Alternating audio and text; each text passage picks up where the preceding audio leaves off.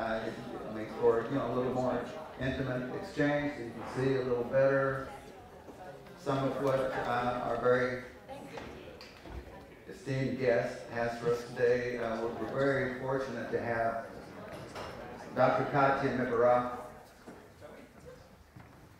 We're very fortunate to have Dr. Katya Mevorach from Grinnell College with us today. She'll say a few words about her background, very interesting background. She is an authority on Jewish and African American diaspora, racism, ways in which these things intersect. And I'll let you tell you just a little bit more about her. But please, you know, you might. I encourage you to come closer. We got the perennial empty 3 rows here.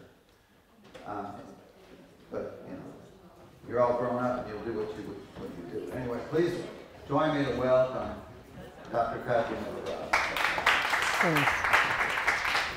Okay, thank you. I'm not going to speak until everybody is close. I'm a liberal arts professor too. I can't.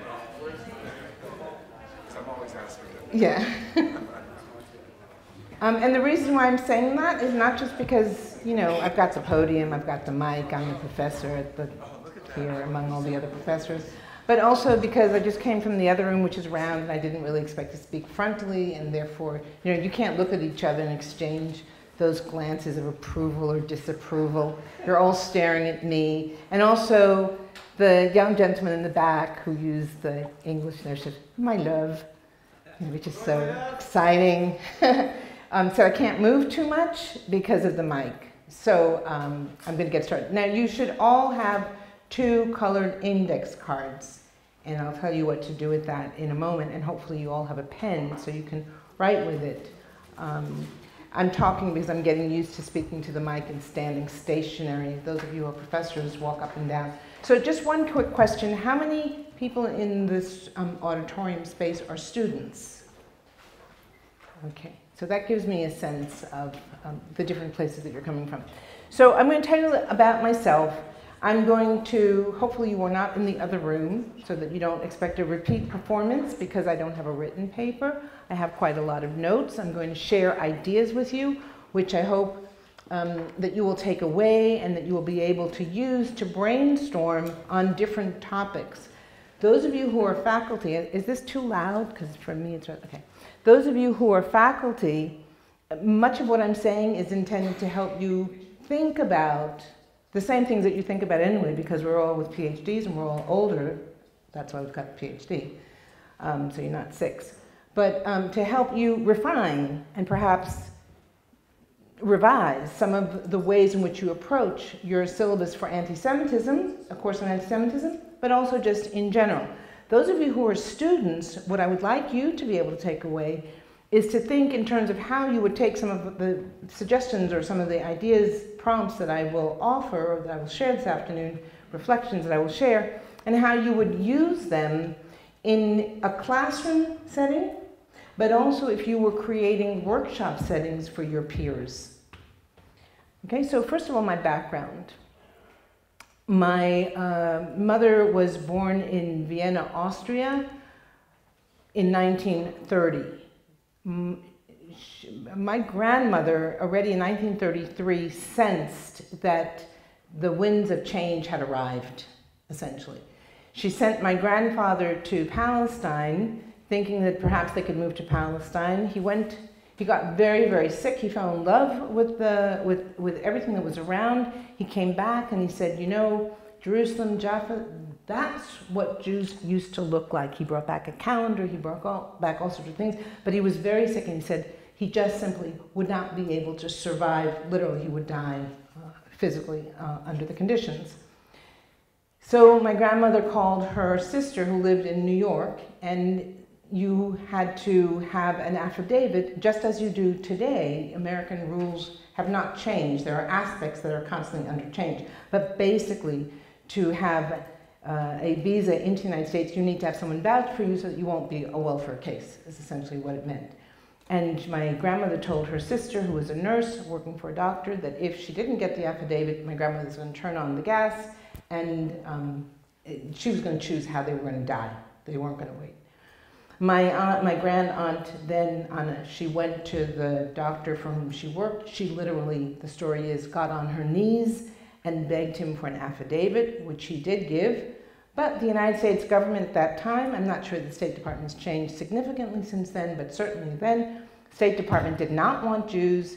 Reluctantly, they gave visas to some. My grandparents were lucky, but my grandfather had to leave behind, had to say goodbye at the station to his mother and to his sister. I'm named for his mother.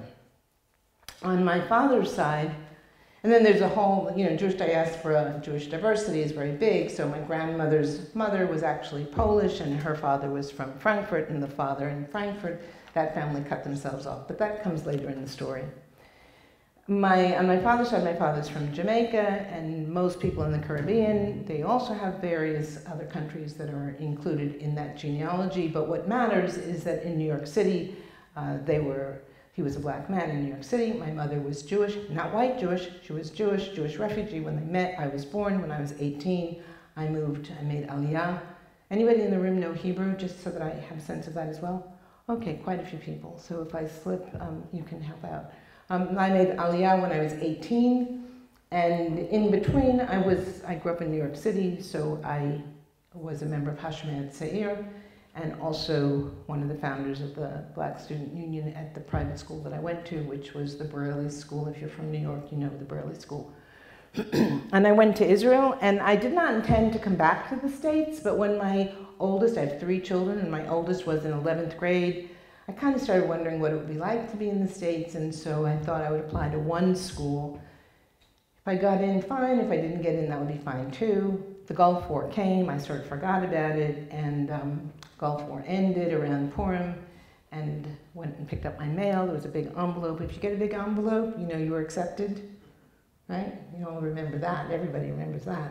Not everybody in this room. No. And so we went to visit Duke University. I hated it, but I'd only applied to one school. And so we went, and in my 4th year, which is when I was completing my PhD, I have a book, you can Google me, and I think Charles and Ira and Carlton are going to send out my bio and all the other information, including the things I will show you today, so you'll have that. But I went to Duke University, got my PhD, and I was invited to Grinnell College. Not been on a job interview, so I've been at Grinnell since 1996. It's a long time. In that time period, of course, I've acquired my experiences as a professor, but the first thing that I want to start with is this notion of identities. I want to start there.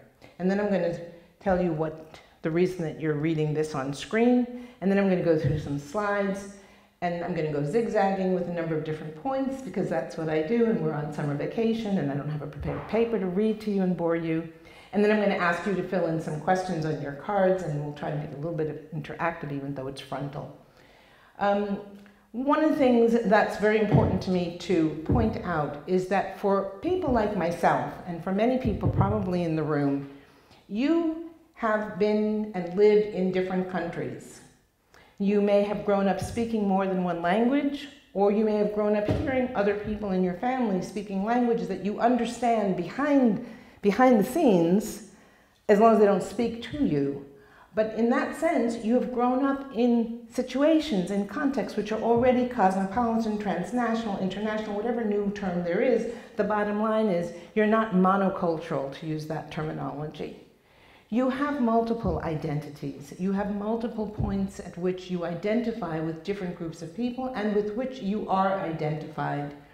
Reading the body today and trying to assume what boxes people belong to is far more complicated than it was 100 years ago, certainly in a place like New York. When I grew up in New York City, basically there were 3 groups. There were all the whites, that's white Anglo-Saxon Protestants. Then there were the Irish and the Italians. Then there were the Jews. Then there were the black, Negro at the time, but it was either American or Caribbean, probably Jamaican. Very, very simple. That's not true any longer. So the range of how people look matters because we use the body to think of where people are from, and in fact, that's not where people necessarily are from, and certainly not necessarily where they identify or with whom they identify. So one of the first principal points of thinking about a syllabus and thinking about a classroom and thinking about what a student is going to learn, what students want to learn, how students might express themselves, how you as professors express yourself, is thinking about this notion of plurality. I'm not saying anything which is new, but I'm highlighting it as something to consciously think about when one thinks of, well, what text am I going to use this semester? What book, what reading, what film am I going to include in my syllabus? Or for students who are doing research projects or who are in a class and uncomfortable but can't quite put their finger on what it is they're not comfortable about, you don't want to just say, I don't agree, or I believe, or I feel. You want to be able to say, I think because, and you want to be able to have something substantive to show, to bring into the classroom to use. So thinking in terms, first of all, of positionality, intersectionality, means starting with yourself, and that's not self-absorbent.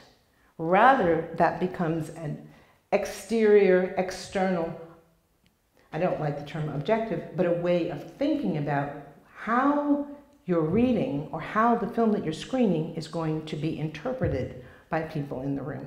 So the notion of identities is very important to me. Secondly, and again drawing on my own background, the notion of histories in the plural is very important. Histories are not simply linear, they are chronological. I was born, I died. In between, a set of things happened. They didn't happen zigzag as I'm speaking. On the other hand, the ways in which things unfold certainly happens in ways that are unpredictable, that are not linear. If we think of histories in the plural rather than a history, we're able to incorporate a number of different narratives, a number of different stories, a number of different events. How I think of 1492, when that question is asked, what happened in 1492? The first thing in my mind is not Christopher Columbus. It's the expulsion of Jews. Okay? And if I was Muslim, I would also be thinking about the way the Catholic Church treated Muslims. So in that context, Muslims and Jews have much more much more that is complementary than in conflict in the year 1492. So we can go through that in very, very different ways. But in that context, I want to point out that histories is very important when we think about timelines and frameworks for how one is going to create a course on anti-Semitism. That's the purpose of your summer seminar. So first of all, I put in my syllabus years ago, and some of you may be familiar with the notion of trigger warnings. Okay, it came up a couple of years ago. I have very little patience for it. Part of the reasons I have very little patience is I discovered very, very quickly that the people who argued for trigger warnings were people who generally had not faced war, famine, expulsion, devastation. They just imagined it.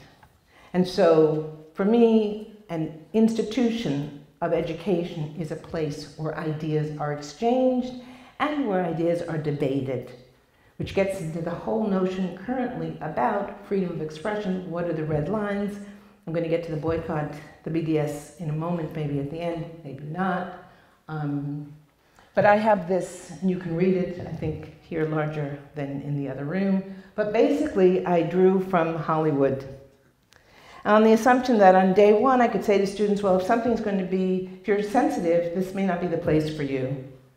Because I know that if we're going to deal with issues of anti-Semitism, we have to deal with issues also of racism. And since the context for me at the moment is the United States, the context of racism is going to be slavery, and it's going to be slavery of the transatlantic. And so I'm not going to filter it. And if it's European genocide, I'm not going to filter out the films that I use because of sensibilities of students. I start the semester with a particular film that has its problems. One can critique. I do want to show it to you. Not the film, I just want to show you the title. It's called Night and Fog. Some of you are familiar with it, Alain Resnais. You can find it on YouTube. But it does the best job possible in 30 minutes of graphically showing what the French saw for the first time when they saw that film. even though it doesn't explicitly blame the French. So that's the purpose of my speaking right now. I want to switch screens, and I might have to have Ira help me. I just go to PowerPoint? Yep. Okay, I think I got it. All right. So let me go through some slides, having said those three pillars for you. The title, as my colleague pointed out, is Amnesia, Erasure, and Omissions as the context for teaching today. Amnesia is about total loss of memory. We don't remember. We really don't remember. Maybe it's in the subconscious, maybe it's not, but we don't remember. And if you don't remember long enough, you have nothing to pass on. You can't tell the stories. The second is erasure, which is the removal of all traces of something. It's obliteration. It's just we're not going to tell the story. And omission is the most egregious because it is very intentional. Omission is, I know that I could provide information, but I'm not going to. Because I'm speaking today and not last week, I can point out, unfortunately, that you had an opportunity, I believe, to hear Benny Morris. Yes? Benny Morris spoke? Yep. And it's very important then that you look up Benny Morris's most recent op-ed in Haaretz, in which he sharply criticizes the fact that the archives that he used have been shut, have been closed, and he critiques the government for doing that.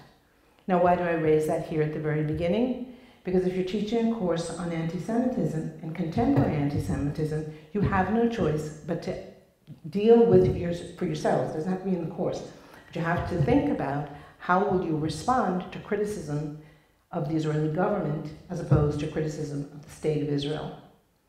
And I suggest that those are two very different enterprises. Those are two different projects.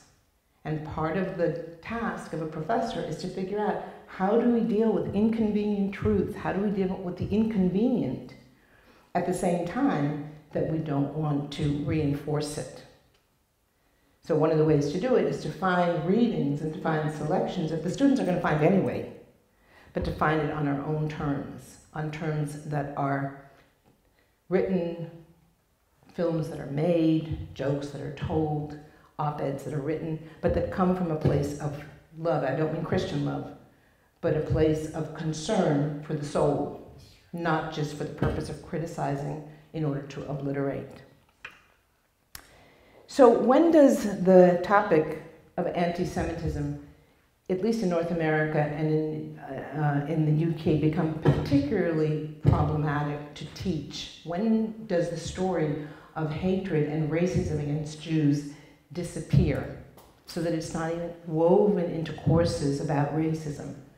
I suggest that it begins with the emphasis on the West, whiteness, and the rest. That is the notion of whiteness studies. How many of you are familiar with whiteness studies in its historical context? Okay, so whiteness studies begins in the 1990s, more or less. It's pretty important. Hold on one second. This is... Can you maximize the screen? I can't, but somebody can.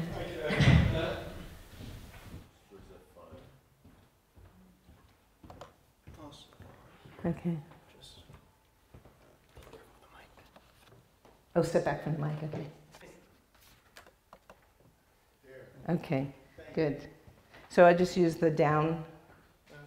Yeah, okay. Whiteness studies. So whiteness studies is at the beginning in the 1990s. It's a very important move academically in order to begin to look at the ways in which ideas about whiteness as an identity, whiteness as a way of being positioned, become significant in the political arena and have an impact in the arena of economics, and also specifically attention to how privilege functions. Another way of thinking about it was that whiteness studies gave us a vocabulary, which I would suggest, and we don't have time for that here today, but I would suggest as a footnote for you to look up if you're interested. It had already been taken up as a topic by people like W.E.B. Du Bois, by Frederick Douglass, by a whole lot of people before the 1990s. But whiteness studies does allow for discussion of generic whiteness. It allows for discussion of what happened to the immigrants who had been othered and had been treated as racially different, with the vocabulary of racial difference, as in European races. Where did they disappear? So whiteness studies enable that, enable the discussion of privilege and power. In the same context, then, multiculturalism became a way to give attention to the people who had been omitted from the curriculum. But what it didn't do was include Jews. So multicultural studies expands, and it expands with Jews outside. It expands where Jews have been pushed into whiteness studies. How the Jews became white becomes a very popular term, along with how the Irish became white, how the Italians became white. The default there is that Jews must be white because Jews come from Europe. Gone is any discussion of Jewish diversity. And the third topic where not anti-Semitism sort of disappears completely from discussion is the rise of Islamophobia, which is a very significant movement after 9/11 in particular, and it's one that we cannot minimalize. Depending on where one is in the country, one hears more or less about it, and that's true globally as well.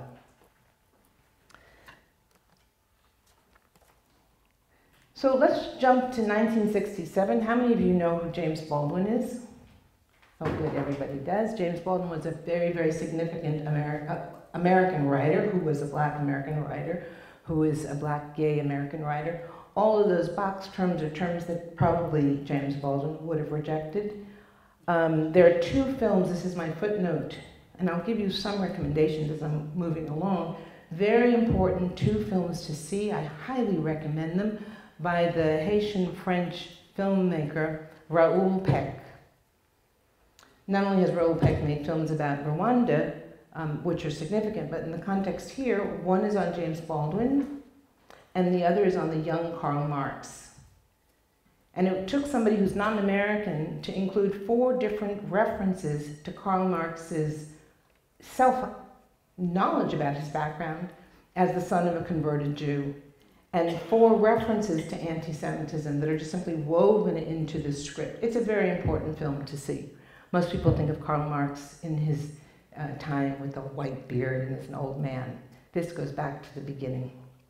And James Baldwin writes in 1967 an article in the New York Times with a very provocative title that created a lot of conversation, in fact, created a lot of debate. And what he wrote, essentially, I think the key,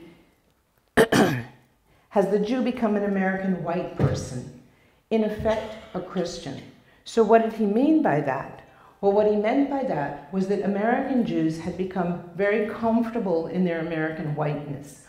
Why was it so significant? I don't know if this is large enough for you to be able to read the text. It's too much text on a page, my husband says, but I have it there nevertheless. But what was so controversial at that time, and less controversial today, was this was written right after the civil rights movement had reached its point of dissolution. And yet Jews were overwhelmingly, in other words, they were out disproportionately part of the civil rights movement, especially the young people in the South. So it felt very, very uncomfortable to a lot of American Jews who became very upset at being identified as white and of being simply written off is how it was experienced. But today when we read that the Negro is singled out, the Jew is singled out by Negroes because he acts differently from other white men, but because he doesn't. His major distinction is given him by that history of Christendom, which has so successfully victimized both Negroes and Jews. And he is playing in Harlem the role assigned him by Christians long ago. He is doing their dirty work. In other words, Jews are involved in money, in exploitation. This was a very New York context. I cite this here because this particular essay is making the rounds again on campuses, both for those who are trying to understand the relationship between Jews and blacks, which has become popular all over again. It seems to come and go. I have a review of it the book that I think is the most important book written on the subject by Eric Sundquist. And you can find the reference in my CV, but I recommend Eric Sundquist very much. But this question of Jews and money is a question that does not disappear. And it's being played with again in the White House, as one example. And if any of you have the opportunity to be in London before you return to wherever it is that you came from before you came to Oxford, I urge you to visit the Jewish Museum, which has a wonderful exhibition right now, not just on British Jews, but actually Jews, myth, and money. And it is really, really an excellent exhibition, and includes asking the question of the curators for themselves, are we going to reinforce stereotypes by having this as the focus of a curated exhibition in a Jewish institution? And they argue no, and I would agree. What was missing from all of the ways of thinking about Jews is anything to do with where do Jews come from? They don't begin in Europe. Jews begin in Arabia and the Middle East.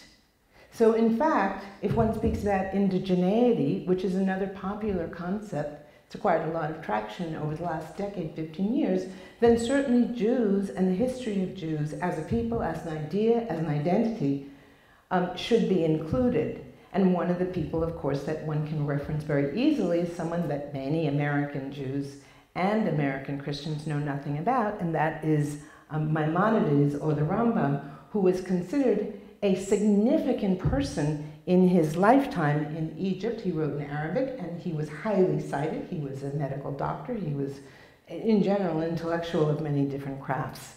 And you can Wikipedia him.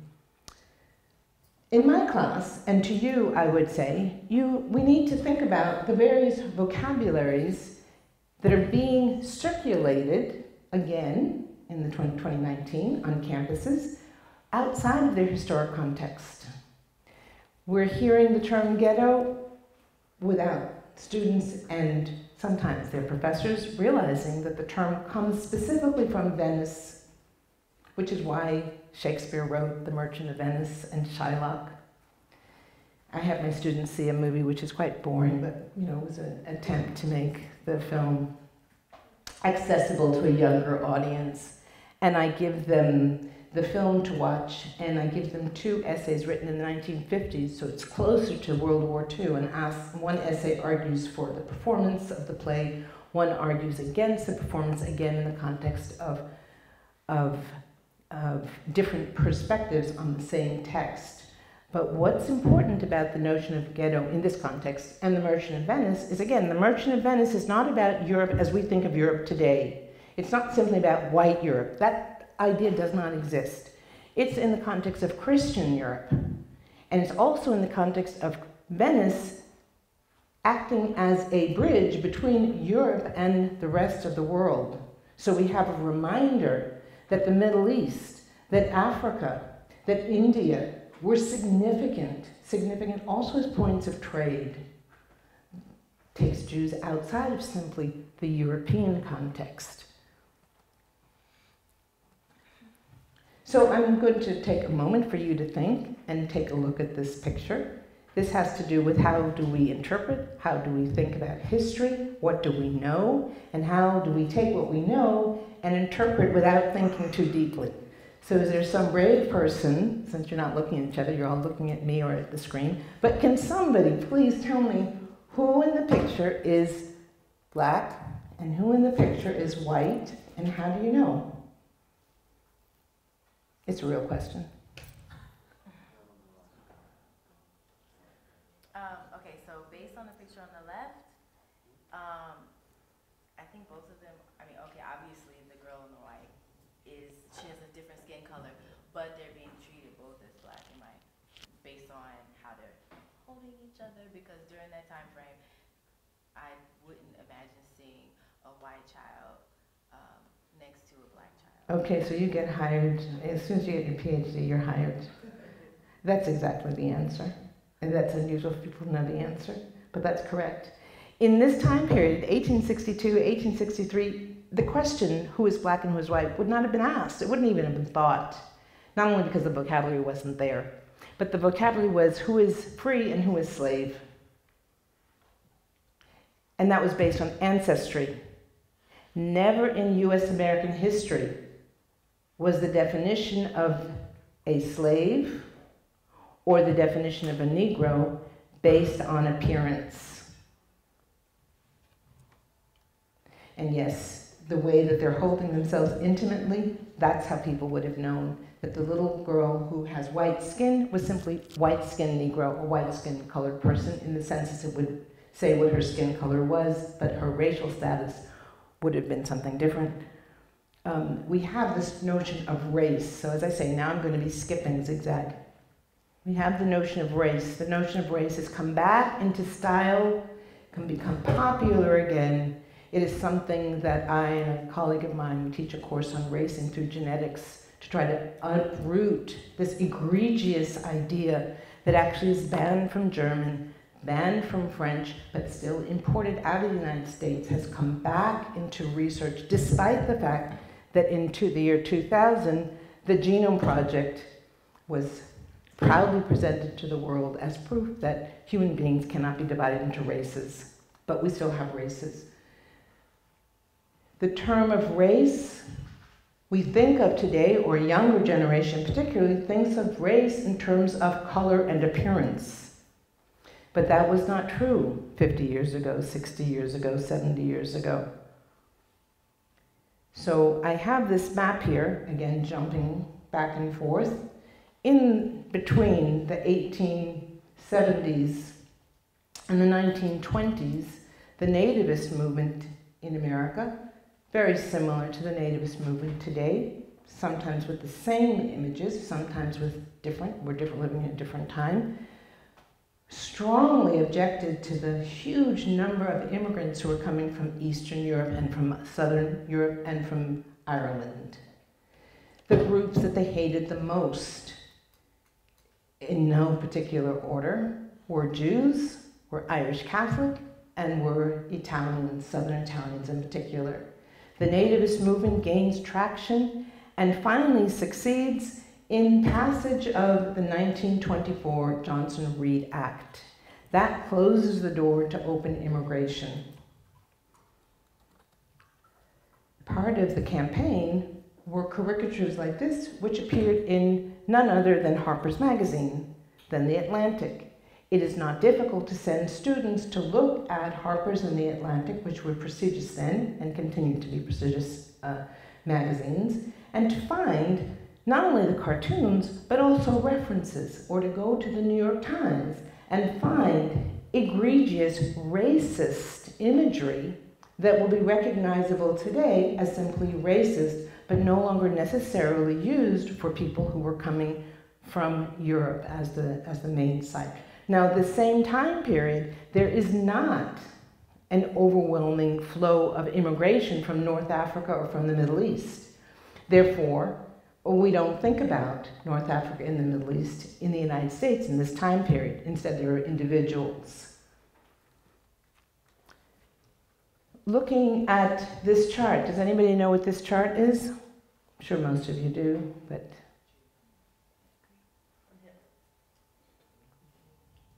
this is from Nuremberg. These are the Nuremberg laws which were introduced. One of the reasons, and this again is a footnote just to be aware of, one of the reasons for the law of return in Israel is not just that a person has to be Jewish to gain immediate citizenship. It's the only criteria. You need to have 100. No, it's not actually. They use, yeah, in a way, yes, but not. They use the Nuremberg laws rather than rabbinical laws, because at this point, you had no place to go. So why do I point this out now? Just, again, as one of those reference points for discussion of who has access to citizenship and who doesn't. Everybody has access to applying for citizenship. Who has immediate access and under what terms? Under these terms. Now, as a secondary footnote, just to bring it into conversation so that you have it in your notes or you have it at least in your memory, there was a very famous case in the 1950s of a Christian, I think he was Dominican, but France, Brother Daniel. Anybody familiar with the case of Brother Daniel? Okay, so Brother Daniel wanted to have, he'd been living in Israel, he wanted to have citizenship on the basis of being the child of a Jewish mother. And here the political realm and the rabbinical realm divided completely. The rabbinical realm said there's no such thing as stopping being Jewish. Once you're Jewish, you're Jewish. Not that it's racial, which becomes difficult to explain, but it's not because it's racially inherited. The political realm, the Knesset, the parliament at the time, decided no, he could not have citizenship under the terms of return because he had not only converted, but he had remained a Catholic. And for those of you who are familiar with Archbishop Lustiger of Paris, he's dead now, at the time, he came to visit Israel, and it was the same ambivalence. Even though he was Jewish under rabbinical law, because he had continued to be a converted Catholic, a devout converted Catholic, the political realm rejected him.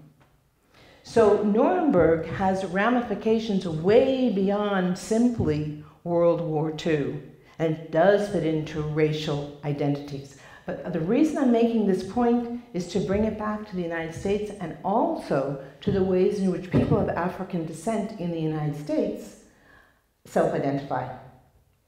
Some of the ways in which people self-identify, however, today in 2019 among a younger generation is beginning to shift. We're seeing much more fluidity, much more discomfort with being put into little boxes. And again, as one is doing a syllabus on anti-Semitism, the question of who is a Jew, what is Judaism, how do these terms indicate membership? Jews are not a race, Jews are not an ethnic group, Jews do not belong to one geographic location, Jews don't speak the same language, Jews don't eat the same food, Jews don't even have the same liturgy. So what makes Jews? Well, Amos Oz has a book, I just recently purchased it, on words, and in his last chapter on vocabulary, he points out, we Jews, in quotation marks, and then he goes on to say, well, where did the expression come from? If you look for it, it has many different authors, because there's not one answer. Going back to the notion of whiteness in the context of North America, which will bring us to the BDS, these are three books which are extraordinarily important books. They were intended to open up a discussion of Jews in America and where they fit in the power structure, in the social fabric, in the political mapping of a reorganized America where anti-Semitism seemed to have disappeared. Now, what makes these books interesting today, again in 2019, as opposed to 1996, 1995, when they were originally published, what makes it interesting is that we've had Pittsburgh and Charlottesville, and a younger generation whose grandparents were part of the 60s and still saying, no, I'm not white, I'm Jewish. Or maybe people think I'm white, but I'm Jewish. That's my primary identity. That's why my suitcase is packed by the door, metaphorically or literally in some cases. A younger generation never thought about it. And this is especially true, I've experienced in the Midwest. They just got comfortable just being white. The forward reinforces that today. A lot of different news stories, reports, magazines, discussions, we've got a new vocabulary, a new adjective has come about that has institutionalized itself. White Jews. What are white Jews? Were my grandparents white Jews when they had to beg to leave? What are white Jews? What are white Jews to the neo-Nazis in Charlottesville? The term is an oxymoron, but the term has also become normalized. It also stilts the conversation when we get to the topic of Israel. Gentleman's Agreement, which won the Oscar. If you don't know the film, you should look it up. It's like one of those landmark films that should be seen along with Casablanca. Just forget about the sexism that you might disagree with today. There's some films that are classic and that carry a message of the time. Gentleman's Agreement won the Oscar. There's a second film that came out exactly at the same time called Crossfire. It's about an American soldier who commits a murder of someone Jewish, and there's a very long dialogue about anti-Semitism, about being Irish and now being American, and how we shouldn't be anti-Semitic. But those two films are key films in helping to educate, consciously, to educate the American collective, to think that Jews are like everybody else. Jews are like Christians. Jews are like us. And in Gentleman's Agreement, there is actually a reference which says, there's no difference between us. We go to church, they go to temple. Gone is 3,000 years of history. They're white like us.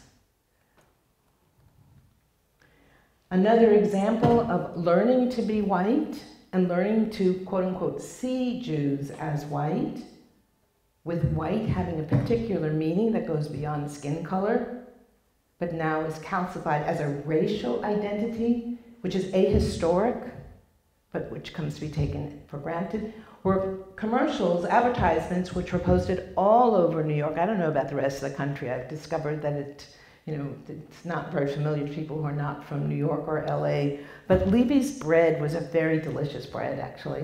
I remember as a kid. It was a very good bread. They don't exist anymore. And how did they popularize themselves?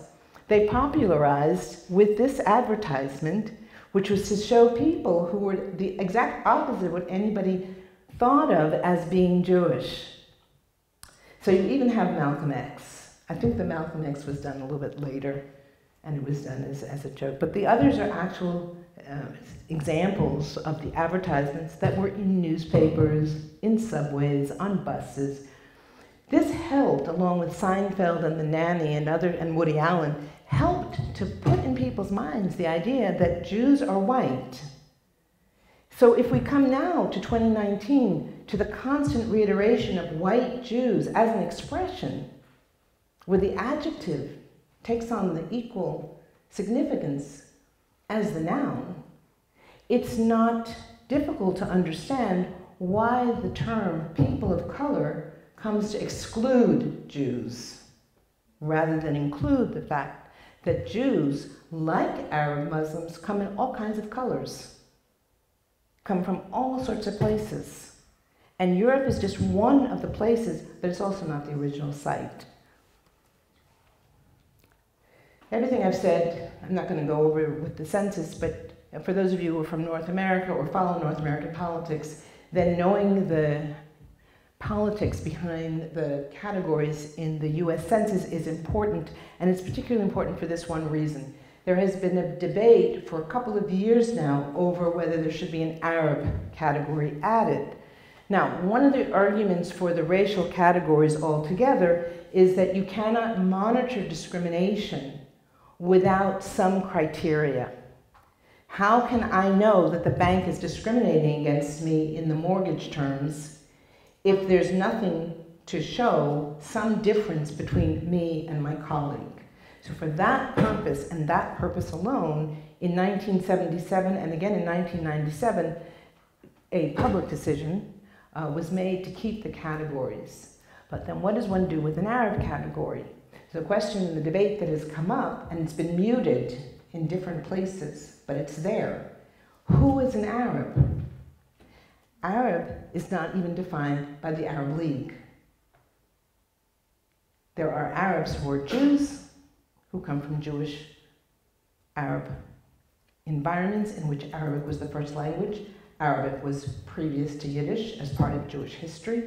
Jews were in Arabia long before they were in Europe.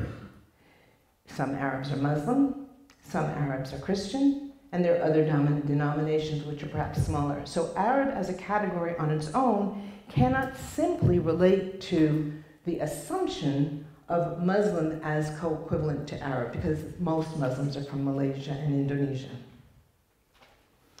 Can't be a category just for the Middle East, because there are lots of Jews who come from the Middle East, including Israel, and Israeli Jews, and Israelis who are not Jewish. So the Middle East can't be that category. So the debate over a category for Middle East and Arab in order to monitor discriminatory patterns has met a wall. It's kind of just standing there. But this is something that one should be aware of in teaching about who are we referencing when we ask certain questions about the past. I like this particular out of context of what I've said poster. Everybody's heard of W.E.B. Du Bois? Yes? Has everybody heard of the Pan-African conferences? Well, the last was 1945. I think the last was major one was 1945, and took place in Manchester. And if you'll notice, I think I have a arrow here. Well, anyway, if you notice on the far left, Arabs and Jews unite against British imperialism. How many of you hear about this? Is it in the news? Is it referenced? Is it in the history books? Does it even come up? I came across this by accident one day when I was Googling something on Du Bois. I was trying to find something on Pan-African Congress, and this popped up. And I wondered, is this accurate? Is it not? And I kept looking for it. But then I decided I would try to find it in a book. And I so far have not been able to. This is part of what I call erasure or omission. It is erasure because it had disappeared. It will be omission if you, in the plural, don't pass it on to your students or your colleagues, because now you know about it. And on the far opposite side, down with anti-Semitism. So at the 1945 Pan-African Congress, talking about anti-Semitism was important because this is the moment in which discussions of nationalism were taking place. Now, if one is opposed to nationalism as an ideological stance, then one is opposed to nationalism. It really doesn't matter who is arguing for their own independent place. If one is talking with the language of Benedict Anderson and the notion of invention, well, we all invent ourselves. The example I gave in the other room, which works for students probably better than for faculty, is at 2 o'clock in the morning, do you want your parents coming over to your dorm room looking for you? No, because then you're the child and you're misbehaving, maybe not studying. We all invent ourselves. We invent ourselves when we meet other people and they don't know who we are. We don't want the people who don't like us to come along and say, oh, don't talk to her, don't talk to him. This is who they really are. You know, give me the goods. We all invent ourselves, but Jews invented themselves at Mount Sinai is one way to look at it.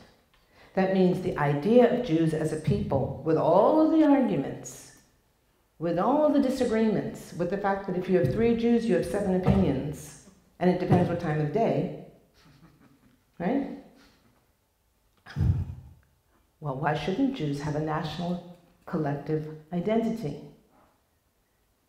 And then we come back to the Pan-African Congress and we can remember that African countries, African nationalist leaders, Asian nationalist leaders, even South American nationalist leaders, and here I'm thinking about the young Castro, believed in Jewish nationalism.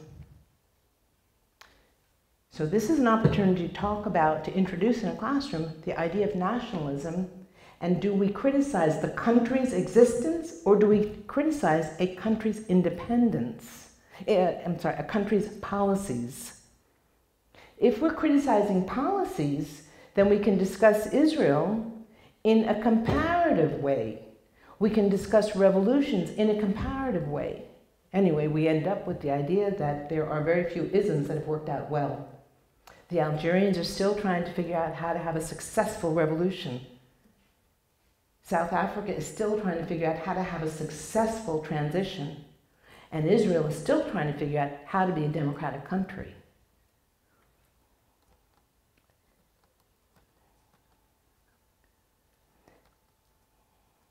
So just to come back to the notion of whiteness in America, because this is something we're finding repeatedly in almost all of the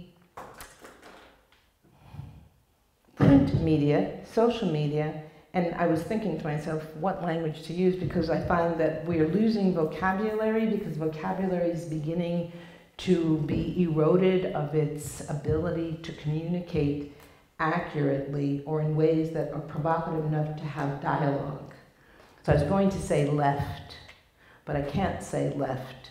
I was going to say progressive, but I can't say progressive. So I'll just say those groups which question the existence of Israel and not just the policies.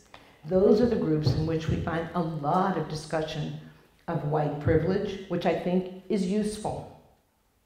The fact is, if I walk down the street, if I'm driving my car, if I go into a store and I'm already older, wiser, richer, I still am aware of the fact that I'm walking around in brown skin.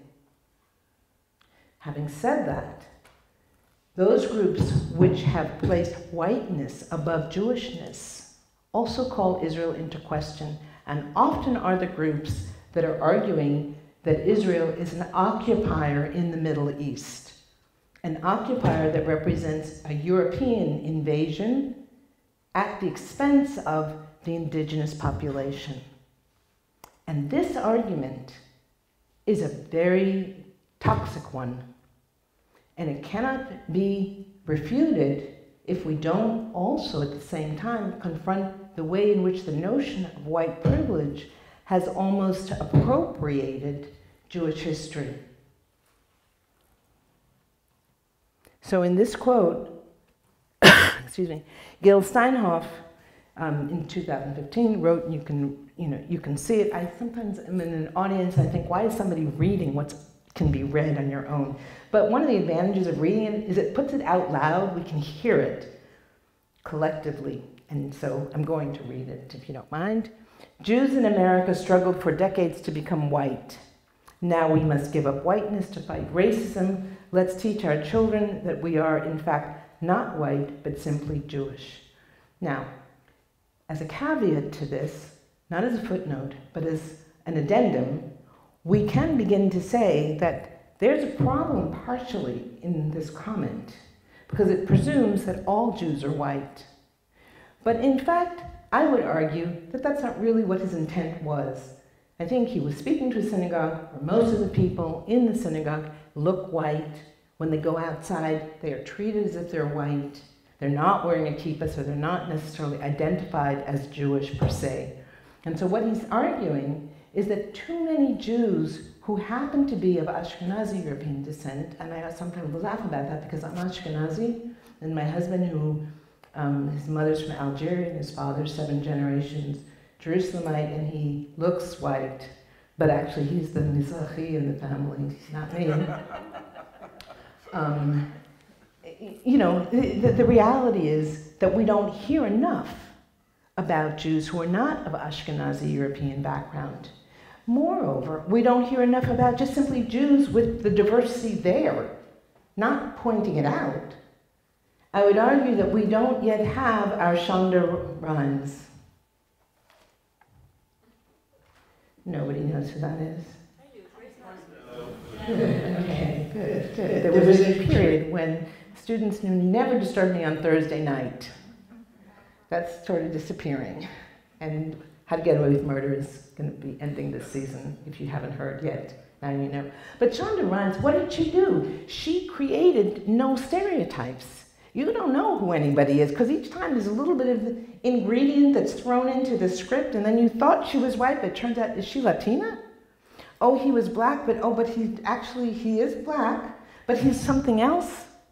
We don't yet have that in some of the Jewish texts which are appearing now in the public arena. We have extremes, and this is why I showed you also the picture of the 2 slave children. The extreme attracts our attention, but actually slaves came in a multi-range of ivory to ebony. And the same can be said for Jews. But if you place people who look very different, you've exoticized both.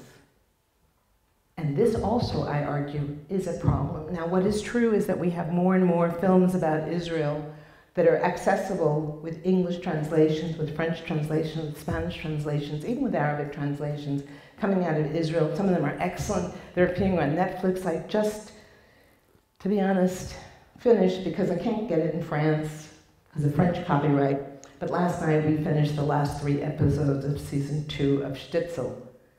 Now, last year I spoke about Fauda. But if we take Fauda and we take Stitzel and we put them together, there's a whole lot of material there for a separate course. Definitely not a course in anti-Semitism, because then we're going to kind of entrap ourselves with some of the domestic policies of Israel.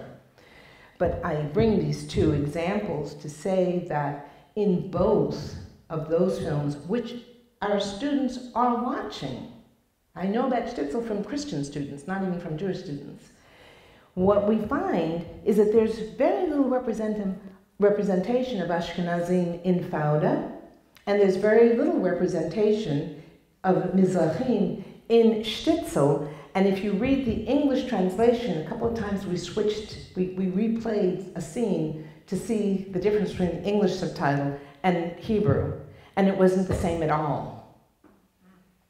Okay? So what I'm suggesting to you is that today, many of the people who are adamantly anti-Israel, who are part of the BDS, who are part of a group of people who really would like to see Israel disappear from the map, have absolutely no understanding, no consciousness, and very little accurate knowledge about Israel, about Jews, about the Middle East, about Muhammad and the relationship of Muhammad to his Jewish wives.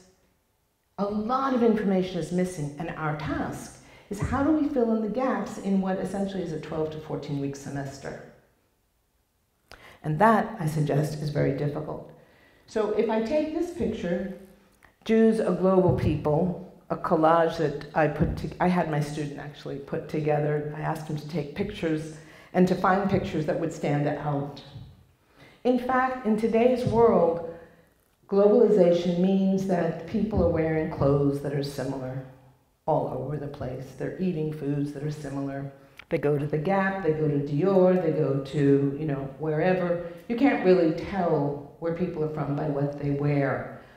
So some of these images are outdated, but they are the images of grandparents or great-grandparents. But these are the images that many of our students, many of our young people, many of young faculty, and when I say young faculty, I mean in their 40s, they weren't educated to even see these images, so how can they possibly teach it to students who are in their 20s? And that, perhaps, is the most egregious, most challenging obstacle right now to teaching about anti-Semitism in a global context. This image as well. Sometimes I show this image, I often show this image with the image of the 2 children that you saw before, but sometimes I show it without the text at the bottom, and I simply ask the question. Sometimes I leave it in. Now, we don't have time to play games here, but I'll point out 2 things which you probably noticed. So if you did, I apologize for being redundant. But both men could be either Jewish or Arab. And the problem with the sentence, after they've read in my syllabus articles about Arab Jews and Jews from Arab countries, the problem is the sentence itself. It's not correct. The question is a bad question. They very well may be. No, they very well may be. Ethnicities, both Arab ethnicities. One of them is also a Jewish ethnicity, and one of them would be a Muslim Arab. Well, actually, no. That is exactly the problem. That if they both come from Iraq, Okay. if they both come from Lebanon, if they both come from Morocco, if they both come from Iran, they both may be coming from any place. Arab is not an ethnicity. That's all it is. So they both may be Jewish, they both may be Muslim, but the notion of is one Jewish and is one Arab, that is a bad sentence. That is a bad question. That is not a question to ask. Any more than is one black and is one white when we're talking about the South before the end of slavery, or in fact, if we're talking about the South immediately after slavery, because when slavery ends, segregation and Jim Crow don't end. The law fixes itself to say anybody with a drop of African blood is a colored person. The first of those laws is Virginia and the Racial Integrity Act. So I point this out to say, as students, as professors, you want to think about what do the questions that we ask sometimes presume? Because it's that presumption that can reinforce certain attitudes which are the opposite of what we want to accomplish. And that perhaps is the most challenging of all. How do we identify our own perspectives that need analysis, that need unpacking? And the only way to do that is in conversation with others. The only way to do that is to look at a question and say, okay, what does my question presume? And so what is my question that would be inherent here? What does the question presume? It presumes a juxtaposition between Jewish and Arab. And that's why it's a bad question. And the question before, who is black and who is white, also presumes a difference which itself was problematic.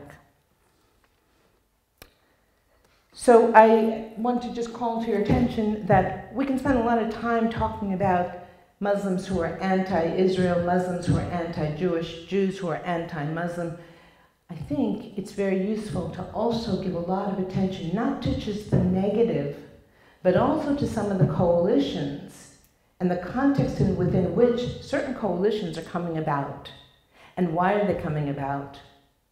And the ways in that context that white supremacy is not something of the past, it is something which is quite current, it is something which we need to deal with, which we need to think about.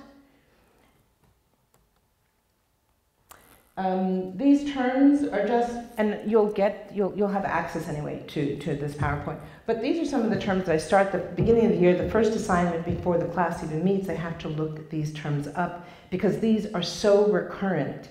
And when students first see these terms, you know, it's kind of, they go to Wikipedia. I ask them not to, but they go to Wikipedia, it's easier. But once it's up and they've done that, it's surprising how often these terms will come up currently, now, recently, and not just as some old historic term that's forgotten. So I have been guided by this notion. I don't know whether you can see it, but I was raised to think that one should not stand and curse the darkness, but one should light a light. And the other is, it is not incumbent upon thee to complete the task, but thou must not therefore desist from it. Which means that I might not reach all 15 students. I might not reach 10 students. I might not even reach 5 students. But if I reach one student, and as I have learned, that one student goes on to get a PhD, that student is already going to reach another 15 students. And that's how we progress. If not, we can just shut the door, go to sleep, turn on Netflix, disappear. So, I know that you need to have a little bit of activity. You've heard me too long, and we only have a little bit of time left. I gave you index cards, and I would like, on one side of your index card, if you can write where your people are from. Now, that does not mean who do you identify with.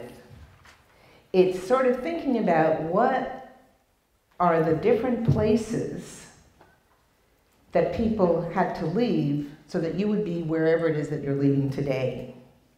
And I'll give you a little extra information that I say to students so that you can think about as you're doing it very quickly. If you just put down a country, then you're putting down a country of 2019 that might not have existed in the past. So the exercise of where are your people from means you have to think beyond just Ireland. You know, is it Irish Catholic or is it Irish Protestant? It matters in a Boston pub. If it's China, well, there are many different groups in China. If it's whatever country it is, there's more than just the geography. So that's, you know, write that down and see how much you know about your past in terms of geographies of movement. And on the other side of your card, if you can write down what are your 2 main goals if you are a professor or a teacher in a classroom, or if you're a student and you want to do a workshop for the students. What are the 2 takeaways? Just 2 takeaways that you want people to remember long after they've forgotten everything else. And the third, on that same side, who's your target audience? Yes, so the first question is about geographical backgrounds, where people came from. On the other side, goals, that would be your educational goals. What goals do you want? And the tie into that is your intended audience. And I'll give you just 5 minutes for that, and then I will tell you what mine are, and then our session will be over. You can talk to each other while you're doing that.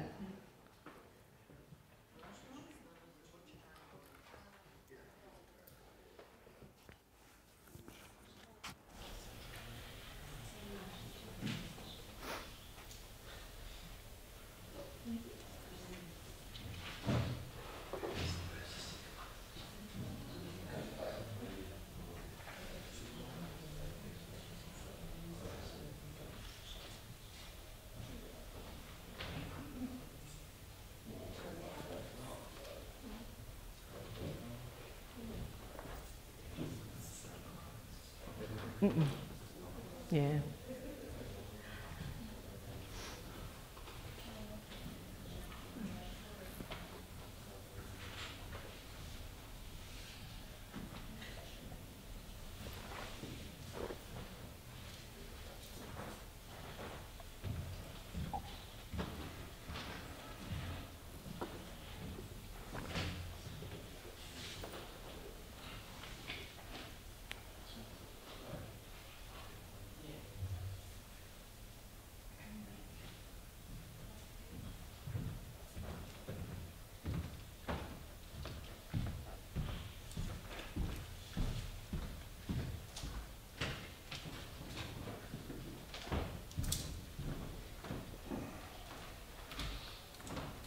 We have 10 minutes.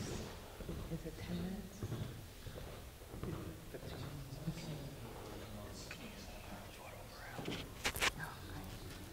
You said I could do that. Okay.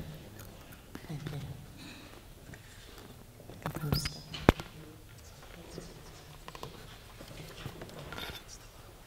Oh, we do.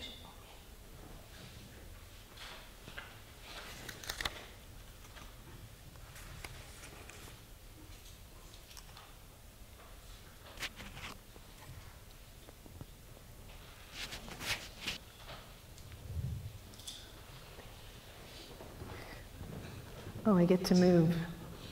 Is it on? Yes, it's on. Okay, did you make much progress?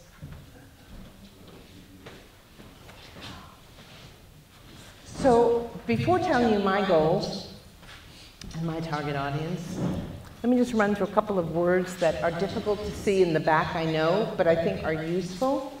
So one is the notion of prescriptive. Prescriptive being a question or a syllabus or a text that you choose that's leading to an answer. The questions already have the answer built in, so there's no place to think. It becomes ideological. Polemic. Polemic is easy because of the kind of vocabulary that's used. There are texts which are written in a way that you read the first paragraph and you already know that this is ideological and partisan. And so there's no place to debate, there's no place to engage, there's nothing to research, there's no question to ask. Political, well, I believe that everything is political, it's just whether it's a capital P political or a small p political, but it's political. But if you can say, I know that this is political, I know this is the perspective of the person, but I'm not reading it for that. I don't have to agree or disagree. I'm reading it for some information that becomes a base to ask other questions, then political is not always bad. Polemical, I think, in a classroom is not a positive thing. Advocacy, partisanship, and propaganda. How does that compare to being a professor? Right? To profess is not necessarily to preach, even though they come from the same root, and even though the line between the two is very thin. Because as professors, we are trying to get certain points across. But that's not the same thing as engaging in propaganda. What are the preconceptions, the premises, the presumptions of an article that we assign, a book that we assign? How do we make that transparent? So my aim is to try to get students and to try to get colleagues to understand the notion of transparency. Transparency means you can easily check my sources, but my sources also debate each other. They're not one-sided. Now, that does not mean that we don't have red lines. I'm not going to present in class a text that argues objectively with neutral language that there's anything positive about slavery or about xenophobia or any number of topics that we can think of that are egregious. But those are the red lines. You have to decide your red lines. Why wouldn't you? Why would you not discuss as an equal argument? Because that would be my red line. That to argue that there's merit to slavery, for me, is off the table. To have a discussion about the reasons that slavery contributed to the development of economy, that's a different question. So one is an argument that is arguing for slavery. The other is trying to understand how does slavery as an institution, as an economic institution, how does it reproduce itself? Because that will lead us to talk about what happens when slavery is no longer on the table. I mean, apartheid ends at the moment in which it is economically not feasible. In that particular moment, yeah. So it's acceptable as an educator to be able to say, this is the line that I draw, and you may draw a different line, but in my classroom, it's that. It's just Mala and saying, no. Right, but it wouldn't mean that I wouldn't bring in texts if we're looking at the 19th century. I wouldn't, or 18th century, I wouldn't bring, I might bring in texts of people who argued for slavery. But for a student to argue out of belief that there's something positive about slavery, that's off the table. Or for someone to be a white supremacist in my class and argue the merits of Nazism, even though they went a little bit too far, you know, they didn't have to go that far. They didn't have to burn everybody, incinerate everybody. That would be off the table. There's one film which I forgot to mention, which I really encourage everybody to see, and that's called Son of Saul. If you have not seen Son of Saul, you really must put it high on your agenda, because Son of Saul makes it very clear the cacophony, the multiple languages. People didn't have anything in common with each other except for one thing, and that's that they were Jewish. And beyond that, there's not much more to say. There's no dialogue. The dialogue is a kind of background rhythm, but it's a very important film. So does that answer your question? Yes, thank you. Points of departure and perspective. That's very important to make very transparent. What's the point of departure of an article? So in terms of the material that you have as a text or that you as students would be looking for to do a research paper, you want to, what is the point of departure? What's the context? Because that helps put other readings or other films or other material, other texts into a context, a historical context or a situational context. I have here maximizing objectivity. It's not my term, it comes from Susan Harding. But the idea of maximizing objectivity is not that there's any such thing as objectivity. We know that there is not. But what is possible, what is always possible, is try to maximize finding counter-arguments to our own. And that's the purpose of an academic education, in my opinion. And it's very challenging because it's very difficult to uproot and to unlearn things that have been naturalized and normalized. So I said in closing, my goals for my course on anti-Semitism, and I will share that syllabus so that you'll have access to it, is number one, that students walk away understanding that Jews did not begin in Europe. That the history of the Jewish people is a history of diversity and of conflict internally. That the debates have always been around. So that's one. And that Jews don't fit any social science category, and this is an anomaly that they have to just accept. So Western social science categories created in Europe for purposes that are their own political purposes that one can study if they want, they don't work when it comes to Jews. I would argue that today they probably do not work for Muslims because now Muslim students, Muslim professors, Islam in America has now taken root, and some of the challenges that faced Jewish immigrants in an earlier time are going to and already are affecting younger Muslim students. It's not a religion alone. It's not a race. It's not an ethnicity. It doesn't fit any social science category. But that's not my topic. But I want it said. I want people to be able to think about it. A second goal is that when students walk away from my class, they understand that there is such a thing that is called political anti-Semitism. So there's theological anti-Semitism. In the other room I said what I will say now. I believe that theological anti-Semitism is still alive and well within evangelical circles. I don't think that that has disappeared. There is still racial anti-Semitism. It is definitely not the kind of the 1930s. As far as we know, that has passed, but it existed. There is social anti-Semitism, which is, well, I don't want you marrying somebody who's Jewish. I don't really want any Jews around, but I'm not Jewish, I'm white. No, well, you know.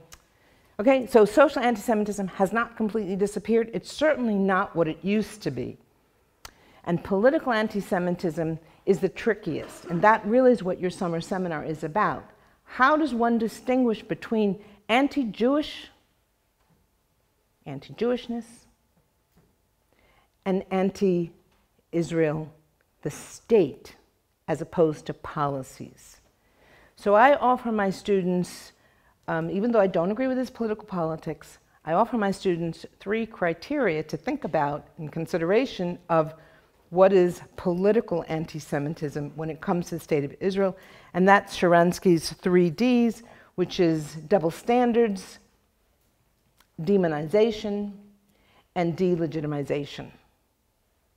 That is to say that one can be totally opposed to the Israeli government policies because we can't run away and hide and bury our heads in the sand when most Israeli newspapers are now translated in English, and if they're not, anybody can simply go to Google Translate. Translation won't be perfect, but you can translate. You can't hide anymore. You know, it's like the old Negro spiritual, no place to hide, no rock to hide under. So we have to confront that head on, but that doesn't mean it has to be part of the syllabus. But what I'd like them to walk away from is to being able to make that differentiation and therefore be able to criticize the BDS movement, which I agree happens to be one of the most egregious movements at the moment, in part because it has become such a source of obsession that very intelligent people can carry out excellent political analysis, social analysis, economic analysis on every place in the world until you say the word Israel, and that's where intellectual depth somehow stops. And so what I would argue is that I would like my students to walk away understanding that, yes, of course you can criticize Israel. That's not our course.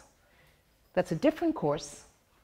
But you do need to understand what defines political anti-Semitism.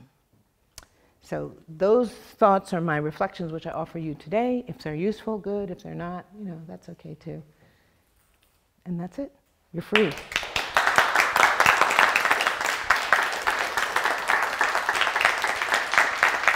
So,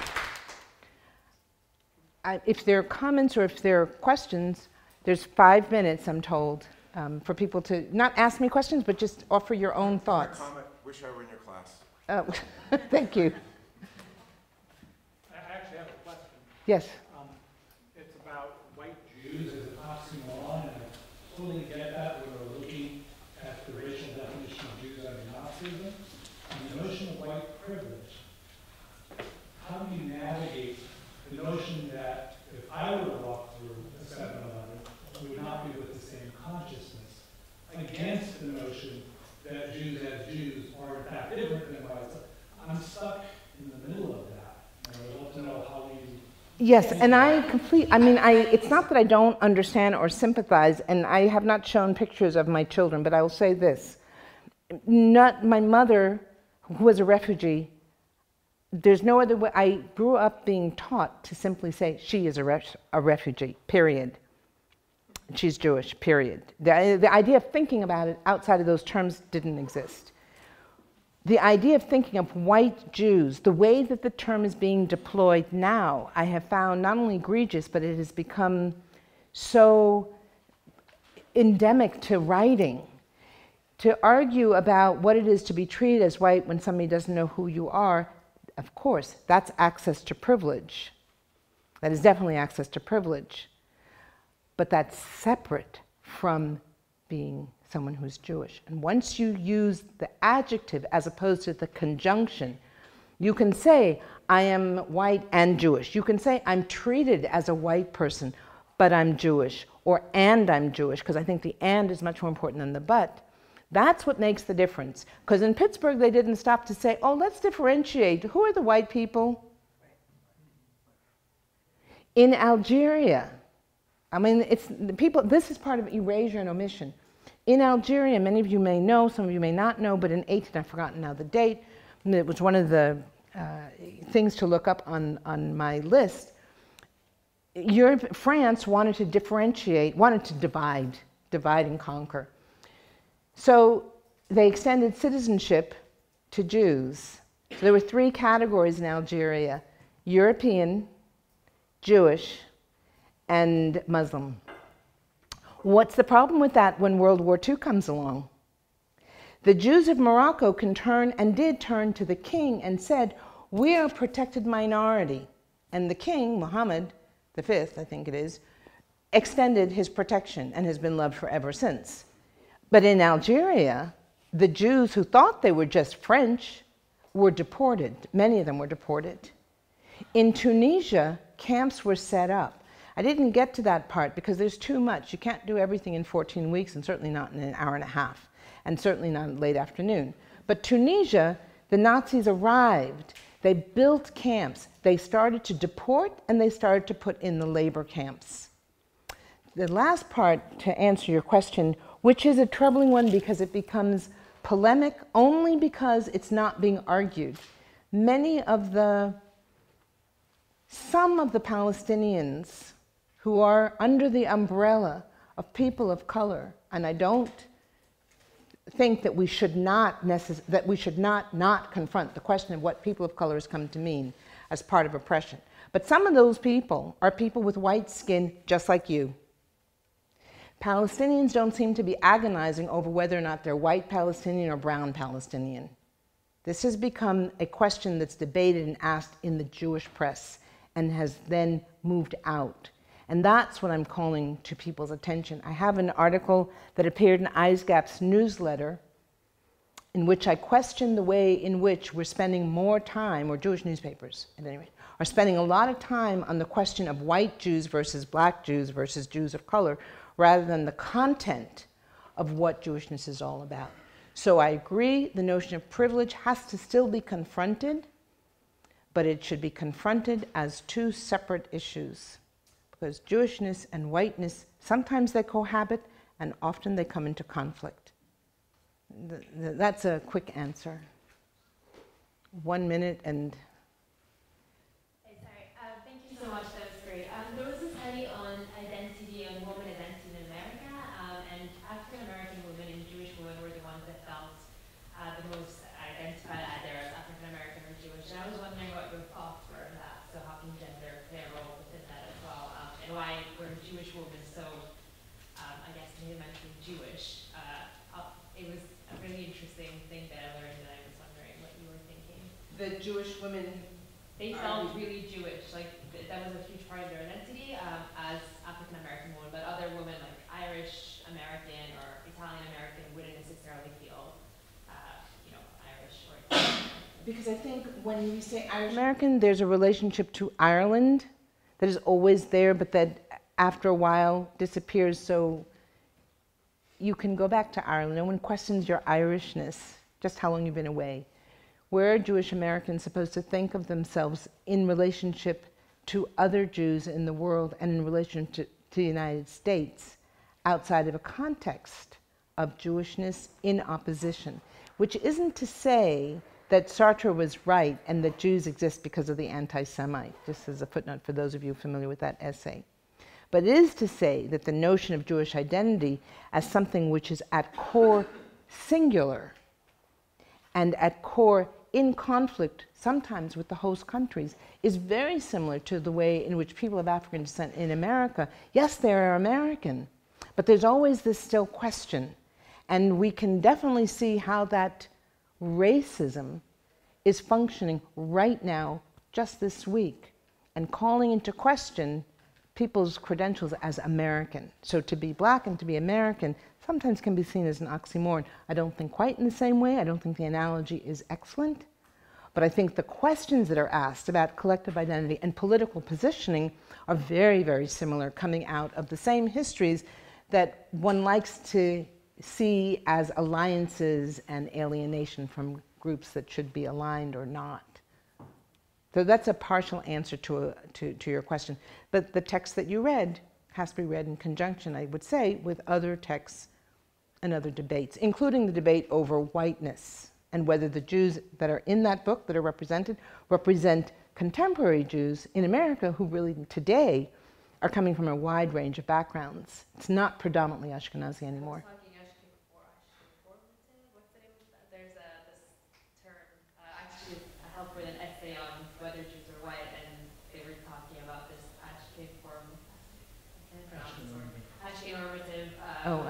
Jews in America, because 95% of Jews are Ashkenazi there.